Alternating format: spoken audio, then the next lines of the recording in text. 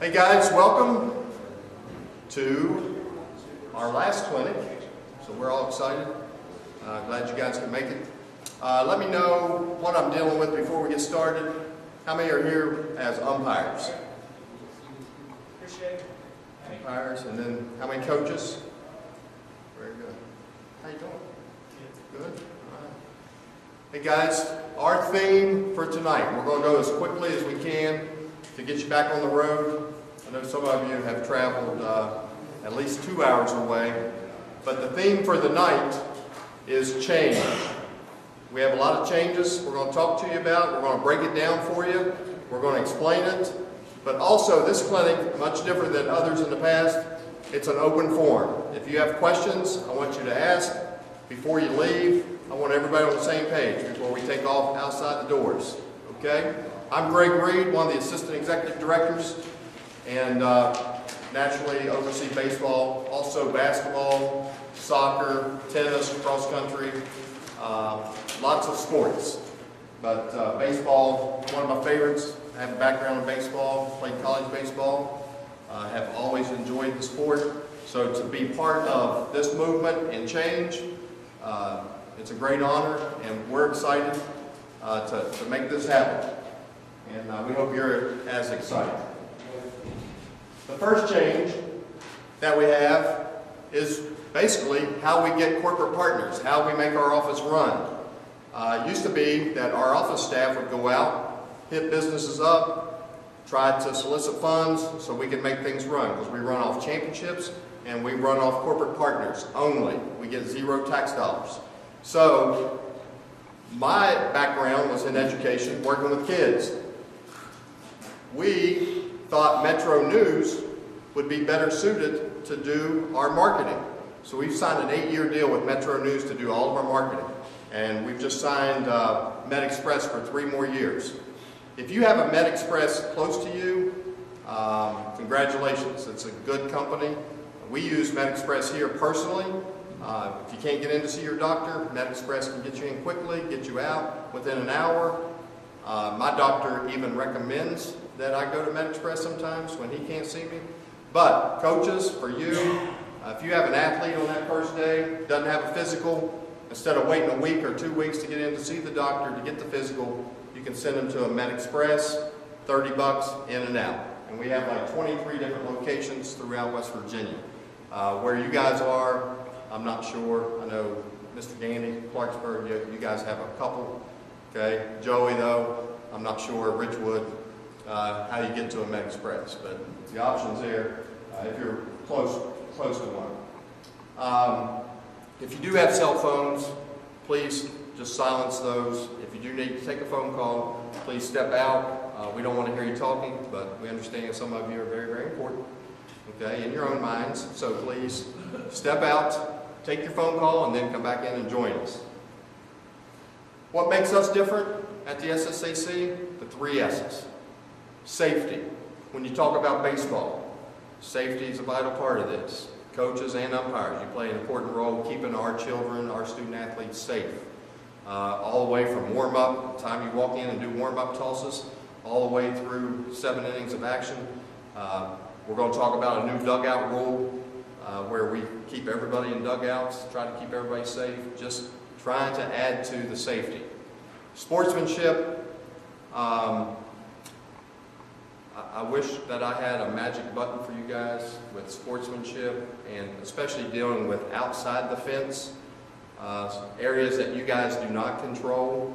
I will tell you this, if you have parents or fans that are unruly, a little bit out of control, you don't need to take that into your own hands. Make sure you go to administrators and have them help you take care of those fans, okay? If you're an umpire, please don't get in debates with parents and fans about the call that you just made, okay? That's not really any of their business. You don't have to justify yourself to any parent or fan, okay? And I see it every time I go out to games, even in basketball. I'll see an official turn around and say, well, picked up his pivot foot because they're yelling walk. The officials don't need to do that, okay? Just call the game. Best thing you can do is shut them out, because I promise you it's probably not very good what they're yelling. And if you can shut them out, that's great. If they get out of control, though, just have them removed, okay? But sportsmanship's getting worse in all sports, and if you have recommendations to make it better, I'm all for it, okay? We will take all those recommendations and try to implement them. The last one is scholarship. West Virginia, we still have requirements academically. Still have to have a 2.0. Even though it's a C average, a lot of people think that's, you know, maybe a low GPA to have to still be eligible, but we're one of the few states that still has a GPA. I know coming from the Eastern Panhandle to skip right over next door to Maryland, all they had to do was pass all their courses, their core courses, and they were eligible. They could make straight D's, have a 1.0, be eligible. Okay? Florida, even more lenient. Actually, if you're enrolled in a school in Florida, chances are you're eligible. Okay? And if you ever get Florida athletes coming to West Virginia and they come into your schools, the 2.0 rule will be very confusing to them because they're not used to that type of language. Okay? So we're still hanging on to some academic standards in West Virginia. Our website has even changed. Okay? It used to be, if you dealt with the old website last year, everything was on the right side. You had to scroll down, click 20 times before you could find something. This year, we have added everything at the top. It's much easier. You see it on the first screen. Your admin login is still in the same locations. It's in the upper left corner. Now, umpires, for you to get into the admin login, you need to use your registration number in all caps, username and password. Coaches, you're just the opposite. You're going to type in WV Coach in lowercase for the username password, and that'll get you into your login information. Okay? And coaches, you have to use that to rate the officials, okay, which we'll talk about in a little bit. Here's the old screen, what I'm talking about, what it used to look like, everything on the right. So we like it much better up top where you can see it. But there's your username, password, and this still looks the same. Officials, umpires, these dates are very important for you. These are your test dates. Part 1 starts February 27th. It's a 2-week window to complete that. Why is Part 1 important? It's a pre-test. It gets you ready for Part 2. Also, if you don't take Part 1, it eliminates you from postseason work. Okay? You are suspended from postseason if you don't take Part 1. You don't have to score a certain score, you just have to take the test. Okay? Part 2 is very, very important. It starts March 20th, runs through April 3rd. Please write these down. Do not miss the deadline. Okay? We do have alternatives now if you do miss the deadline, but let me explain to you first. Part 2, you have to score well. It's part of your rating system. It's an open book test, but if you score 40s, 50s, 60s, 70s, it's really going to hurt your rating, drop you down maybe from a Class 1 to a Class 2, maybe even a Class 3. So it's that important. What if you miss the deadline? On Part 2, Roberta here in the office, who handles umpires and officials throughout the year, Roberta has the power to extend this 2 more weeks, but she will open up a window for you individually to take the test if you miss the Part 2 deadline. It costs you $50, but it won't drop you a class. It used to be if you missed Part 2 deadline, we'd suspend you for 1 year and you couldn't work. Well, as you know, in baseball, umpires, we have a shortage. Basketball, we have 900 officials. Baseball, 200. Okay? And we're still covering the same amount of schools. It's getting to a point where it's starting to scare us a lot, not being able to cover games. And when we talk about the new postseason format, you'll see what I'm talking about, umpires. Okay? So, if you want work as an umpire, you're going to have an opportunity to work. Okay? So, but make sure you meet all these deadlines. If you don't take Part 2 for the first 2-week window or the extended week windows, the 2-week window, we don't even suspend you for the following year. We just drop it to a Class 3, and you can't work varsity games. Okay, so just a little heads up there. Your packets, we gave these out at the interpreters meeting almost 2 weeks ago, right, Charlie? And if you don't have your packets, umpires, your association, somebody in your association has those. If you've had a meeting since then, which we hope you have, you should have been given your packets. We also have your packets online. Okay, so you can go to our website, WVSSAC.org, and find your packet. Special reports. If you write a special report for an ejection, coach or player, umpires, I need that report within 24 hours. Don't wait 3 or 4 days to get me the report, because when we deal with ejections, we deal with suspensions. We call everybody that's been ejected, we call the principal, AD, to let them know that they'll be sitting out a certain amount of games. We can't do that if we don't have the report, okay? So make sure you get those in a timely fashion. Cell phones, this is simply added because a few years ago we had an umpire that liked to use his cell phone during the contest. Actually, he was a true story. He was ordering pizza in between innings, so it was ready for him at the end of the game, okay? He was reported, so now we have this little thing that we talk about. Please don't use your cell phones, even if you're extremely hungry. You know, just if you're hungry that night, just take a night off and go eat, okay? So it's part of being a professional and working as an umpire. Class 1s and 2s only for sectional tournaments. Could there be possible Class 3s this year? Yes, but it has to be permission through this office before we grant that. We have to exhaust all 1s and 2s before we get to that. But like I said, postseason's changing, and there's mandatory start dates, which means mandatory games that have to be played. And we're a little concerned about our numbers of Class 1s and 2s in certain sections of the state. Class 1s, that's what we're shooting for in the regional tournament. You've earned that right if you're a Class 1 to work in a regional, and we will only take Class 1s in the state tournament. Here's our patch. It's the only patch that we have, okay? We ask that you wear this when you are calling, representing one of our member schools. We ask that you do not wear the patch if you're calling games that do not represent or are not sanctioned by one of our schools. Example, travel leagues in the summer. Shouldn't be wearing a patch. Because parents have this misconception that you work for me. They think that you are hired by me. They don't understand that you're independent contractors. And whoever assigns you to that game, that's who you're working for. Okay, they think you're straight SSAC people. So moms are unhappy because their 9 and under little boy got beat and it was the official's fault, so they'll call me and say, you're an umpire that cost me the game last night. Okay, and this is in the summertime. And 2 things, I don't care about 9 and under so much, okay? And you wearing your patch identifies you with us, okay? So just wear your patch during our games and things will go quite nicely.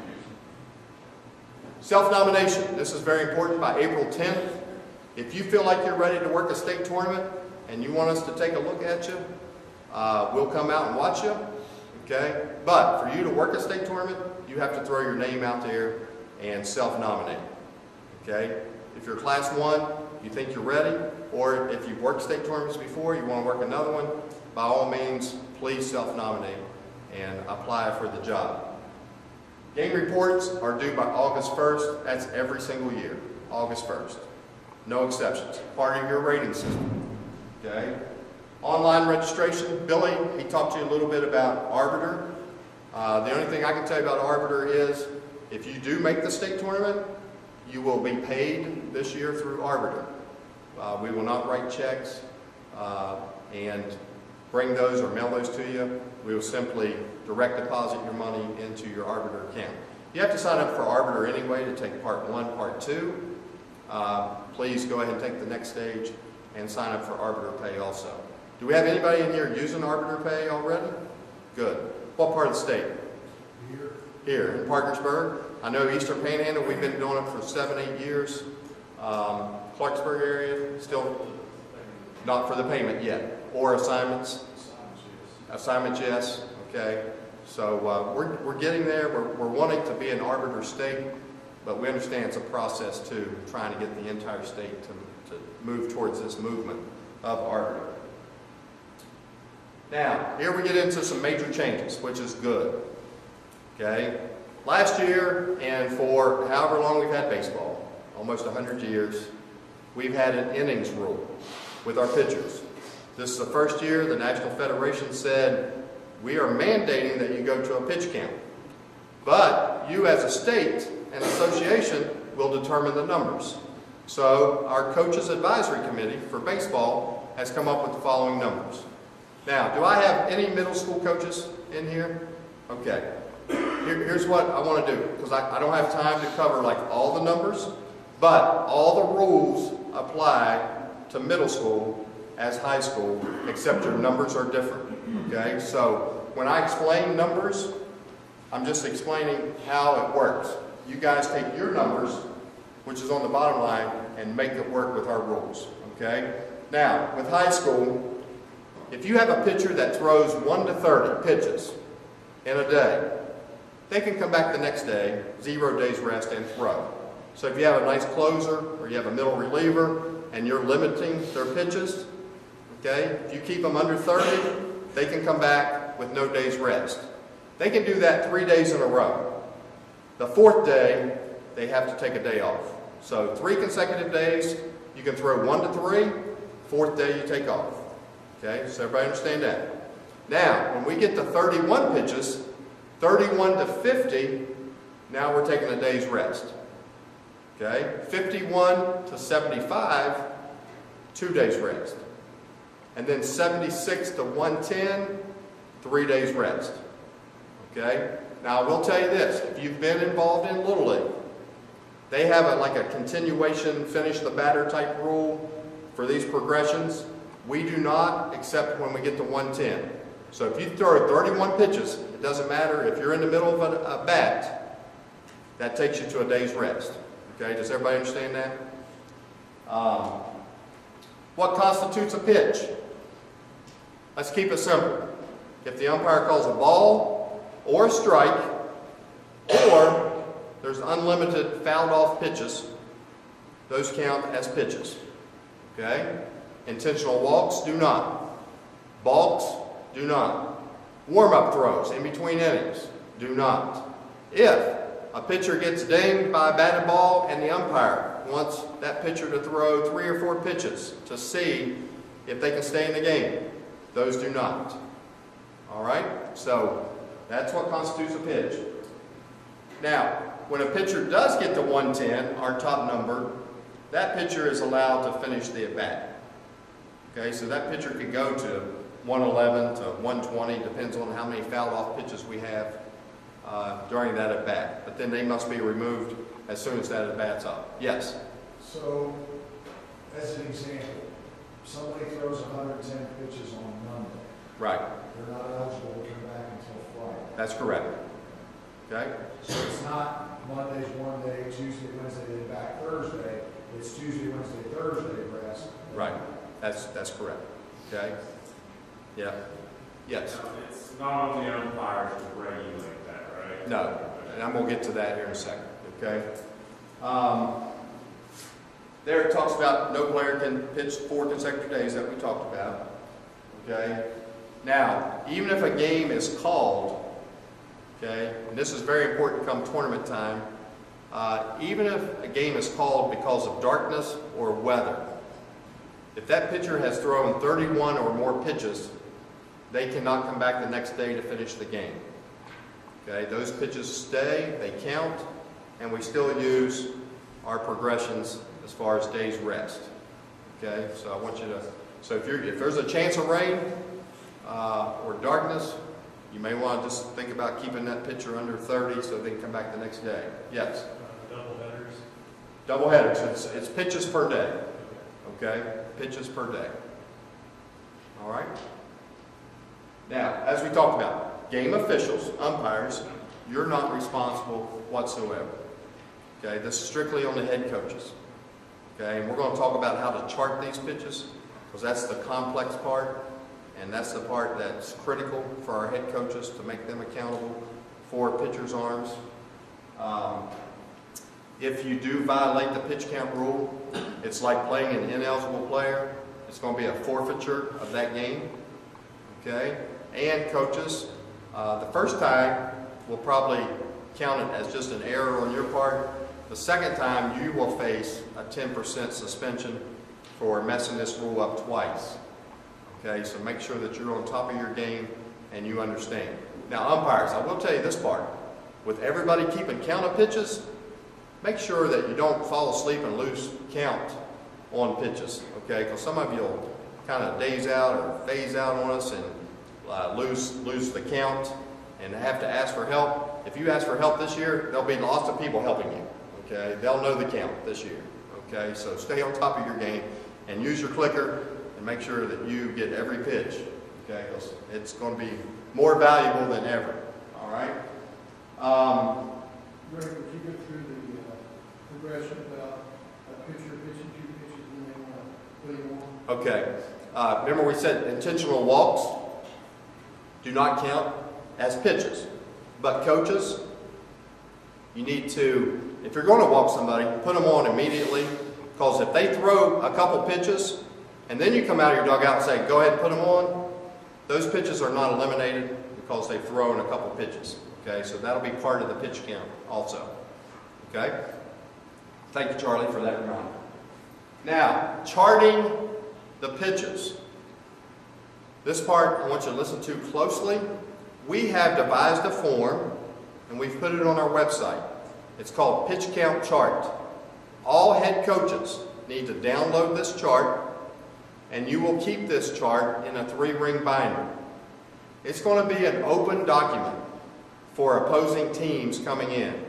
And it's also an open document for you as the coach to go to the visitor and ask about their pitch count, who pitched the day before, how many pitches did he throw, that type of information. That is going to be open. You can't refuse to give that to the opposing coach.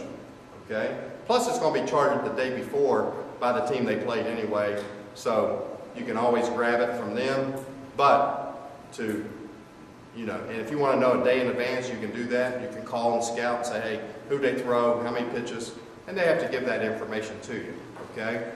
Now, here's how it's going to work. The home dugout, you will have one of your assistants or somebody in the dugout to keep track. The visiting dugout will also have somebody in the dugout keeping track. So we have both dugouts keeping track of pitch counts. A lot of you coaches did this anyway, so it's nothing new. It's just mandatory now that we use the numbers. Now, host schools will also but you will assign somebody to be the pitch count recorder in a designated area, preferably a press box. But I understand if you're smaller schools, maybe you don't have a press box. Just put them in a neutral area. So we have 3 people keeping track of the pitch count. Every half inning, these 3 people will quickly come together and come up with the number. We're hoping all 3 people have the same number. Realistically, is that going to happen every time? No. If it does, that's the number we go with, and we go back to our dugouts, we play. We don't want to hold up the game. So this is why we have this system. So, 3 out of 3, go, let's get ready to throw. Because we've got, what, 5 warm-up pitches, and then we're playing. And our game is long enough anyway. Okay, so we don't want to hold it up anymore. If 2 out of 3 have the same number, that's the number we're going to go with. The third person will need to adjust their numbers accordingly. Okay? What happens if all 3 numbers are different? We go to the pitch count recorder. Yeah. It used to be the home dugout or home book. No, it's going to be the pitch count recorder that's in a designated area. We're going to go with that count. Both dugouts adjust, and then we move on. So there shouldn't be any arguments or discrepancies or time-wasting methods to this. 3 of 3, go. 2 of 3, go. 1 of 3, pitch count recorder. Okay? At the end of the game, on this chart that we have devised, the head coach of both teams will sign off, and the pitch count recorder will sign off as well. 3 signatures, complete game. It's in your binder for the rest of the year. If I want to come to your game and say, Coach Underwood, can I please, I'd like to see your pitch count folder. Then he hands it to me, I look at all 30 games, okay? If there's a discrepancy and we have to get involved, we'll call and ask for those documents, okay? Hopefully there won't be. We don't want to be involved with that. We want our schools working together collaboratively to make baseball better, okay? You guys have any questions on that? That's a big change for us. Now what if a coach comes up to an umpire during the game and says, hey, they're using a pitcher that's being used illegally. What's the umpire in that situation? There's nothing an umpire can do, okay? Just self-report to our office, and then we'll take care of it. Take it up with you guys. Yeah, okay. I don't want the umpires worried about this stuff, okay? It's not their responsibility. They have enough just to call the game, keep the game moving, okay? It's up to our coaches to be professional and handle this, all right? And the rule is to put in to protect student athletes and their arms, okay? And that's what we want to do. If you don't like the numbers after this year, there's a coach on the committee in your area, or you can call our office and you can speak with me personally, and we can look at adjusting numbers, okay? This is a first-year trial. We understand there could be some tweaks that we need to make, and we did that years ago with basketball. Might have to do it with baseball, okay? And we understand that. So please don't hesitate to let us know. Now, Charlie? Cross the river. Yes. Hey, coaches, no matter where you play your game, you've got the same pitch count rules, okay? The only difference is now you don't have to collaborate with the other bench during this game, because Ohio, Pennsylvania, they're all going to have pitch counts, but it might be just a little bit different number-wise than ours. But if you go to Myrtle Beach, if you go to Mingo Bay for that big tournament, you still have to follow our pitch count rules, okay? You're not now adapting to South Carolina's pitch count rules. All right, does that make sense? Thank you, Charlie. Any other questions? Okay. Now, here's a major change, coaches and umpires. Postseason play has changed. We used to be in 4 sections. Now we're down to 2 bigger sections, except AAA still at 3 and 4 teams in the section. Double and single A, you go from anywhere from 5 teams to 8 teams in your section. So we've changed the format of postseason, and I'll try to walk through it. First of all, let's go to the sectional tournament. The sectional tournament is going to be a double elimination tournament. It's going to be seeded by the coaches. The coaches are going to be given a ballot from our office that has all the teams in your region on that ballot. So if you have 5 teams in your section and there's 6 in the other section, I'm going to send you a ballot with 11 schools on it. You as a head coach are going to vote for all those schools except for your own. You're going to ship that ballot back to us. We're going to count the ballots, and then we're going to ship the seedings back to you for your sections. And you're going to put it in a double elimination tournament. To make it easy for you, we've even put all the brackets online. Okay, so if you have a 3-team section, a 4-team section, 5, all the way to 8, we have all the brackets online. WVSSAC.org.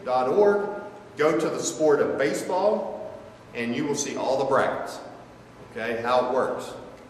Okay, so coaches, just like basketball coaches seed the section and the region, you guys are now going to do the same. All right, now here's the kicker. All sectional tournaments, no matter what classification, you will start on Monday, May 8th with your tournament. No exceptions. AAA, because they had fewer teams, would wait till Wednesday or Thursday or Friday of that week to start their tournament, because we have a whole other week. Everybody starts on Monday, May 8th, even AAA. Okay, double elimination. We have the seeds from the coaches. We play. All right? Now, when you get to the regional, here's the part I like. The regional, you know how baseball's always set up on series, especially with Major League, they get together, play 3-game series, 4-game series. Now, we're going to have a series in the regional tournament. Whoever comes out of the 2 sections, you're going to play a 2 of 3 series, okay, to determine, to see who goes to the state tournament. It used to be we would have a semi-regional game. If you lost it, you were out. You moved to the regional final. If you lost it, you were out. It's one and done, okay, because we had 4 sections. Now we're down to 2 sections, so we're going to play a best 2 of 3 to see who goes to the state tournament. That seeding is also going to be based on your first ballot, okay? So we'll have whoever comes out, whoever had the highest seed will be the home team for games 1 and 3, if necessary, okay? And I forgot to tell you this, and this part is subject to change, but right now in your sectional tournament, the highest seeded team will always host in the section. So if you're a 1 seed, you're never going to leave. If you're a 6 seed, you're never going to host, okay? It's kind of the advantage of being the higher seed. If you're a 2 seed, you're going to host most of the time, except for when you're lucky enough to play the 1 seed. All right, so the higher the seed, the better opportunity you have to host. In the regionals, the higher seed will host game 1. We'll go to the lower seed for game 2. And then if we have a determining game, we'll go back to the higher seed for game 3. All right? Any questions on that? Now, when you get to the regional, if you're fortunate enough to get to the regional, we now have 8 teams remaining in each class. Okay? 2 in each region. I'm going to send you another ballot. You are now going to fill out the ballot to seed the state tournament. The first time in West Virginia's history, we're going to seed the state tournament. It used to be Region 1 would line up with Region 3. You might have the 2 best teams in the first game of the state tournament. Okay, so now we're going to seed them. 1 will play 4, 2 will play 3, 2 winners will play in the championship. Okay, we really like that part too. Okay, any questions on postseason? All right, we sent you all this information to your ADs and your principals probably a month and a half ago so you could look at it and try to understand it. But we also have it in the Interscholastic on our website, word for word, how it plays out. So if you have any questions, go to the Interscholastic and it will help you. A couple other changes here. Out of season coaching. Trying more and more to get our coaches linked with our athletes with sport-specific activity.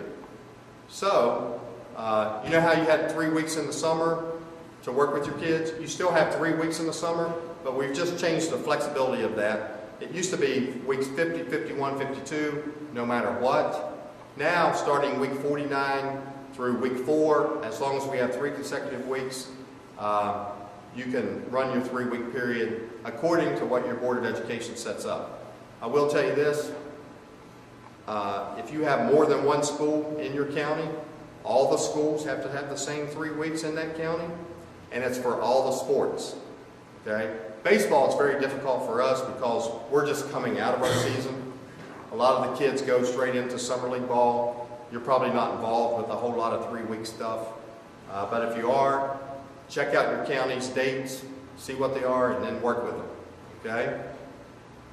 Here's one of the major changes that could affect you right now. We have added 6 flex days to the schedule. Okay? This is 6 more opportunities for you to work with your student athletes with a ball, with a glove, with a bat. Okay? You can do practices, you can do skills and drills, you can be involved. Okay? Baseball season starts February 27th. You need to use those 6 days before the 27th, or you lose them. Has anybody used any days yet? No? What you do, you want to get with your principal, and I know the weather's bad. If you're lucky to have indoor hitting facilities, or if you have turf fields where you can get out and hit them some balls, you know, I'm not sure what you can do or what your facilities allow you to do. But before the 27th, you you have 6 opportunities there where you can work with your kids. Okay? Get your pitchers and catchers out. If nothing else, get them throwing in a gym somewhere. Try to get the arms in shape a little bit early. Okay? You can use these days right before your season starts. You just can't use them as a tryout period. They can't count as any of your 14 practice days or anything like that. They're totally separate. They're totally out of season. All right? Your principal and you will assign these and keep record of it. And you cannot use Sundays as a day of activity. Those are off limits unless you have permission from our office. And it has to be something unique before Mr. Dolan will approve those. We did approve one in Petersburg. I will give you that one. They have a White Sox coach from the Chicago White Sox coming in, wants to do a clinic. Coaches want to learn as well as his athletes.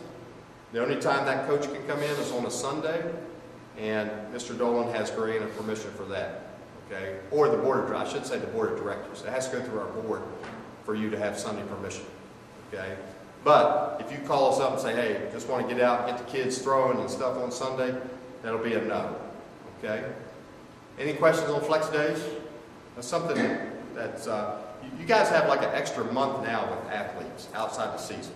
So you have, what, 3 months in season, and then another month. That's about all they want to see anyway, to be honest with you, and probably all you want to see them. So, but it gives you an opportunity to help make them better. On this slide, on the right, this is very important for you guys now because of the seeding process. Update scores online to help with the seeding process. In football and basketball, it's mandatory for your schools to update the scores. If you don't have football scores by noon on Monday, $50 fine. Okay? We're not going to fine you in baseball, but if it's a big issue of schools not putting scores online, then we may have to revisit this. But I know coaches, you probably do not put scores online, but your ADs do. Make sure your ADs are updating these every single week. Okay? Because you should be able to go, especially if you're not going head-to-head with somebody, but you have to seed them for the region, you need to see scores. You need to see who they're playing. Okay? You need to keep track of how to seed properly and fairly. Okay? So update your scores online. Coaches, you get 14 practice days. Starting February 27th, 14 days before your first contest. Okay? The only time this is reduced to 7 is if your basketball team advances to the point where they can't get 14 practices in and they're baseball kids, they come out, they need 7 practices for the first contest. Okay? But they have to come back on the first date, school date available to practice. Okay? If they miss that first date, they have to go to 14. They'll never get it in baseball because you guys are playing every single day.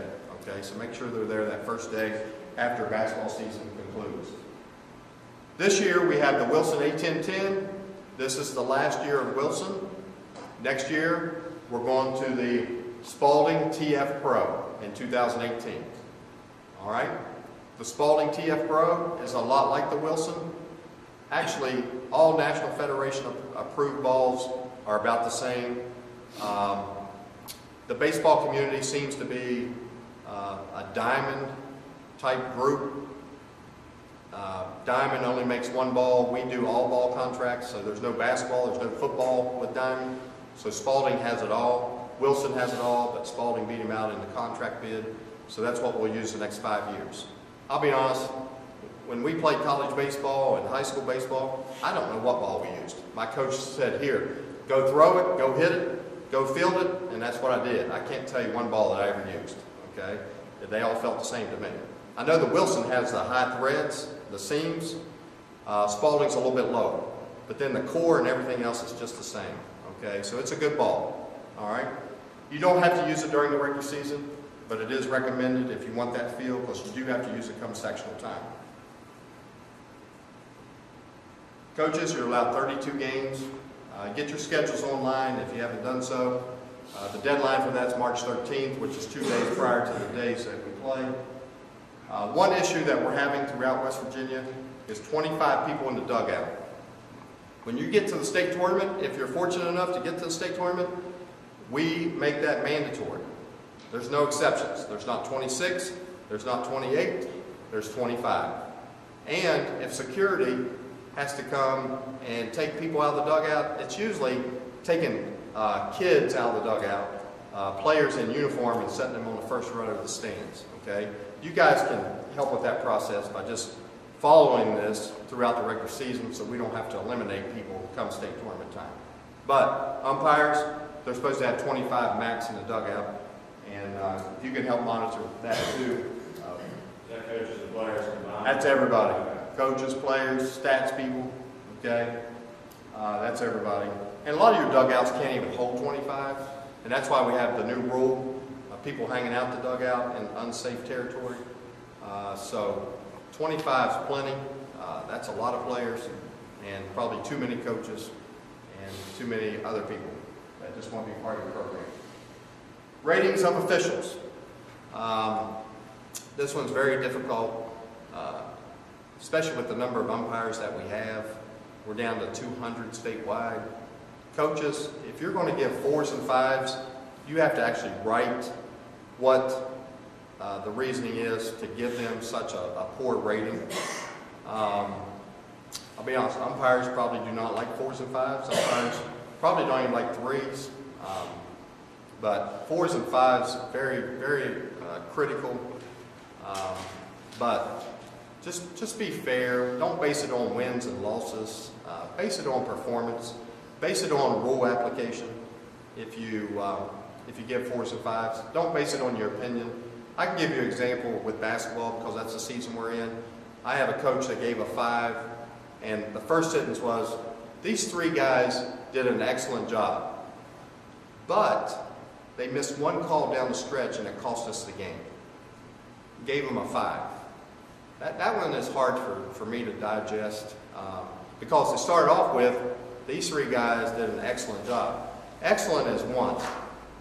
Okay, so you miss one call, probably still a 1. They're still excellent, not a 5. Okay, so be fair when you're rating our umpires. Revise your schedules online. If you have cancellations, postponements, make sure you update your schedules, okay, because you have to rate the umpires every game, and Alice takes care of all the ratings, and she looks at your schedules. If they're not updated, you could get a $10 fine because she thinks you've played the game, you just haven't reported it because you haven't updated your schedule.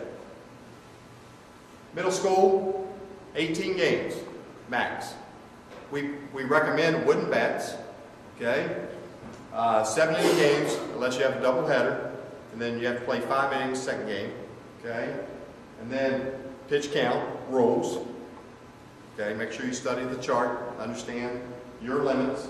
You're allowed 1 scrimmage, and then your practice also starts February 27th, but you have an ending date, May 13th. Your season needs to be over by that date. No postseason stuff unless you have a conference tournament. Ejection policy, coaches and players, if you're tossed the first time, okay, it's a 3-game suspension. The second time is a 6-game suspension.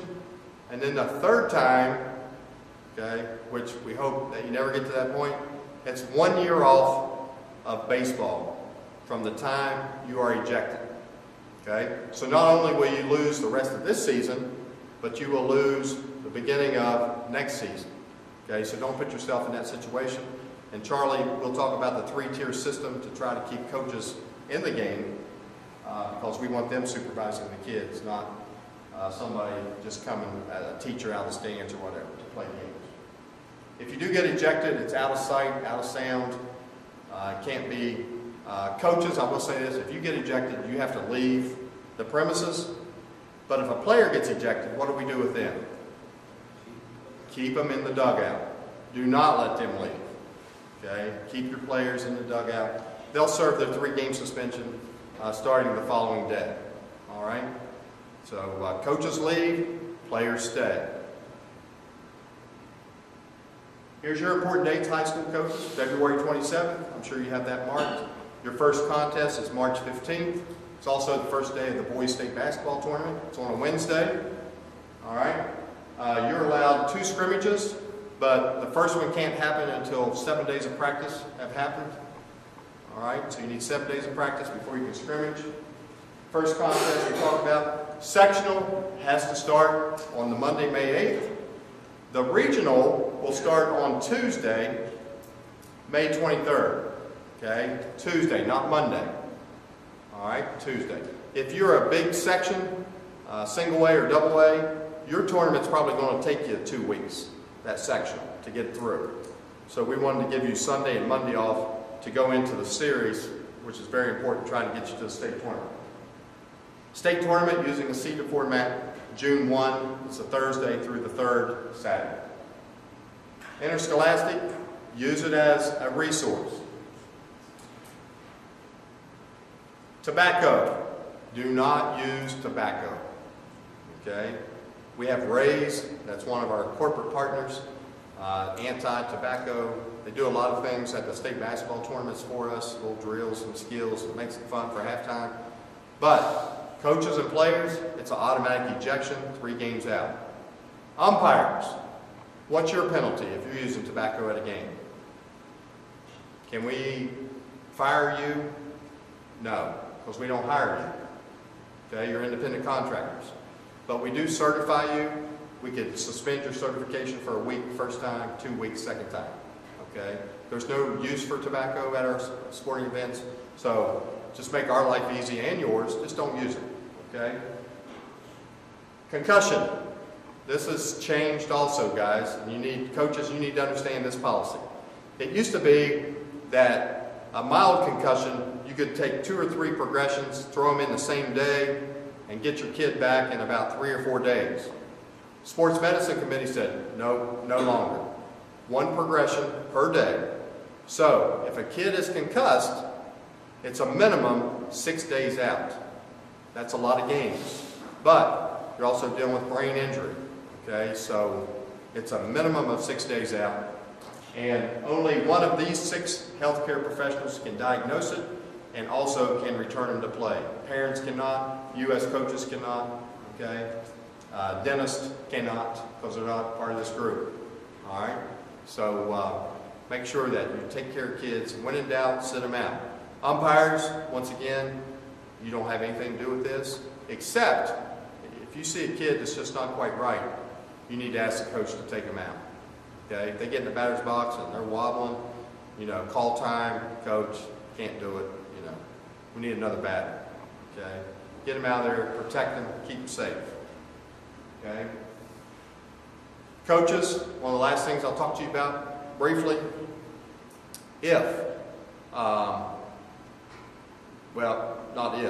do have to take the concussion course every year. You and your assistants have to take the concussion course every year. There are 2 other courses that you need to take one time in your career. The heat acclimatization course.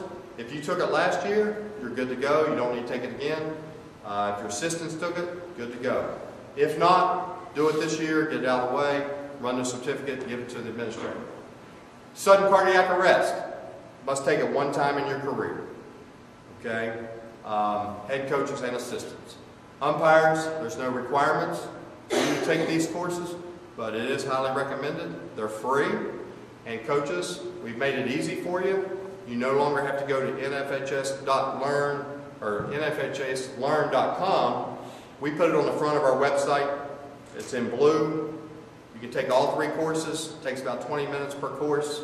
Run the certificate, and you're good to go. You're finished. Okay? And then the last thing, did any of you happen to watch baseball, the state tournament last year, on live stream?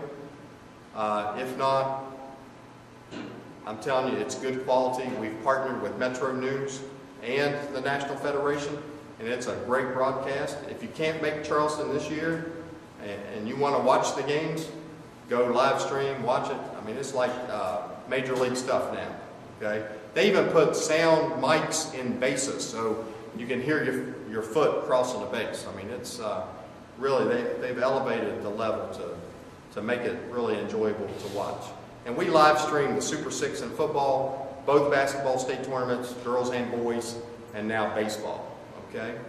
You guys have any questions for me? Because I tried to go as fast as I could. Yes. Just real quick, and I'm not saying this will ever happen, but that's official. Yes. I have seen this happen, where an official and a coach will disagree on a player's, whether or not he's concussed or, the kid says he's all right, the coach says he's all right, as an umpire, maybe we don't feel that way. Right. How is that handled with these new rules? Does the umpire have the final say? Can the umpire sit the kid? No, it's actually the coach's responsibility, and the coach faces consequences for that. I mean, if that coach puts a concussed player in the game, a suspension will be the least of their worries, unfortunately, because they'll probably be in a lawsuit. So I'm hoping you guys just work together. I mean, there's no rivalry, no game more important than a brain. So coaches, get them out. If they're not all together, get them out. Okay, their health and safety is way, way more important. And that shouldn't even be an argument between umpires and coaches with the safety of a child. Just take them out. Okay, have them looked at. Hopefully, if you have certified trainers on staff, of course, we were lucky in the Eastern Panhandle, we did. So our trainer could look, put them through tests. If not, you're going to have to take them out and get them evaluated after the game. Okay? So, yes. Back to the pitch count, middle school pitch count. Yes. On that chart that you got up there, that 56 to 73 days.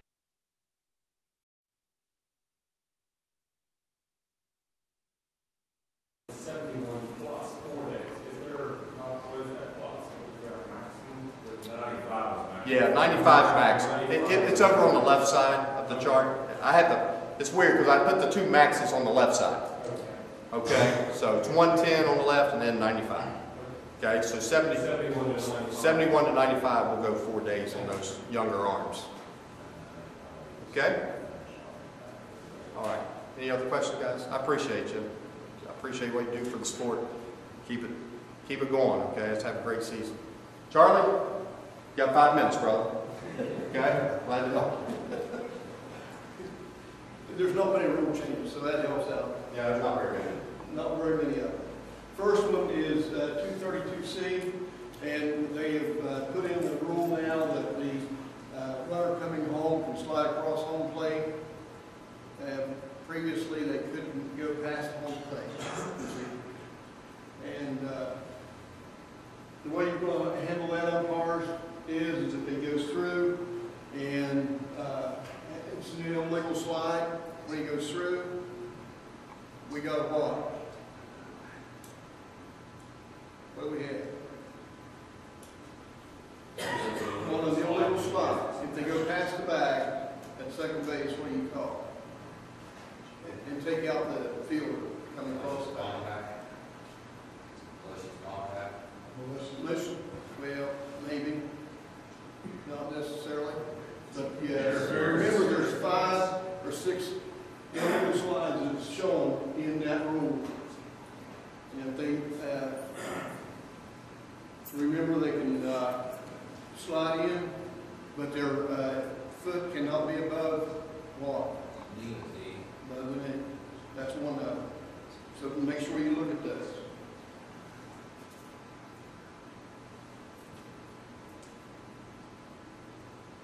If, let me back up here just a little bit, and if the umpire thinks that that he's impeded, or the catcher's impeded, and thrown within a stolen base, then we want to have a return runner on a pickoff play if necessary. The next one is 322 penalty and 842S. This is covered in both of them. The coach physically assists the runner. What we had last year on this situation, we had a delayed dead ball call, right? This year, the ball's going to stay alive. And all the umpire's going to do is call the runner out. Let play continue.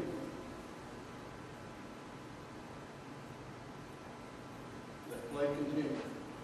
Because the other runners can run the base.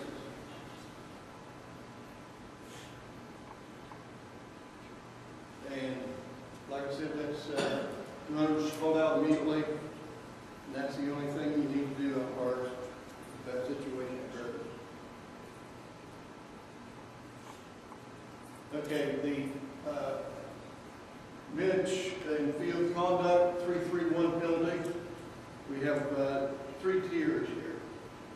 If the coach wants to come out and talk to you verbally and he's under control and he's taking care of business the way he should, it's just a verbal, nothing is done.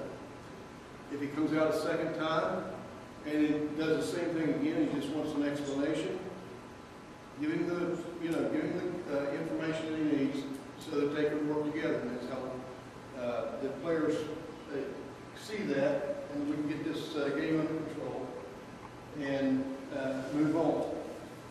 But if a coach comes out on bars and you can't get him under control and he's using foul language or whatever, and if you do that and you decide you're going to use a verbal warning for that, make sure you write it on your card.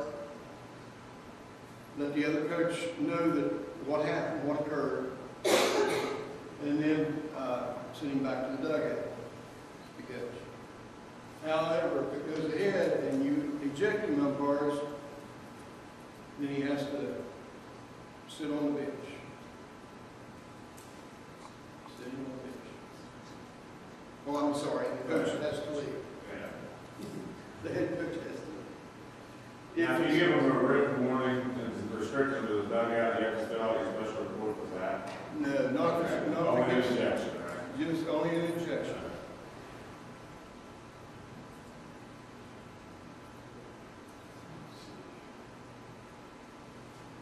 There's where we're writing it down, showing a verbal that it's already happened, and you want to do a warning.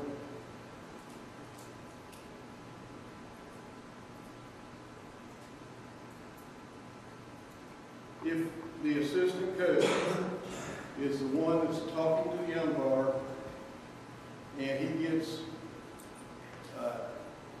restricted to the dugout or whatever, the assistant coach, what else happens at that point? The head coach is also restricted to the dugout. So keep that in mind. We want to keep the head coach in the game. Let them do what they need to do. And if they throw their cap or whatever they're showing, just go ahead and eject. Or a race.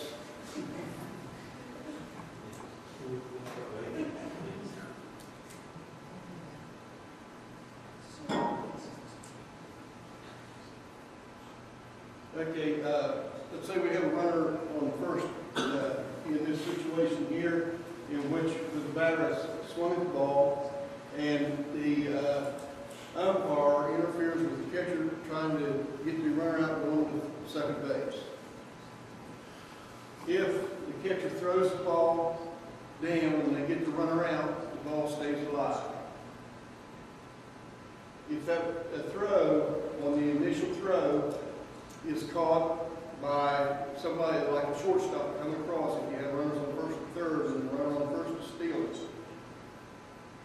and the shortstop cuts the ball off because the runner on third is stealing home, as soon as that shortstop touches the ball, it's dead. And you send the runners back.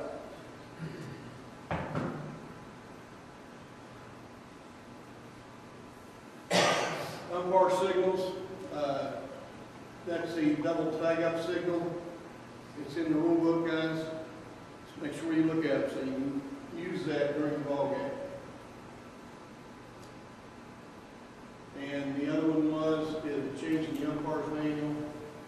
They changed to U1. The U1 is now at first base. And they changed the plate umpire, it's under PU.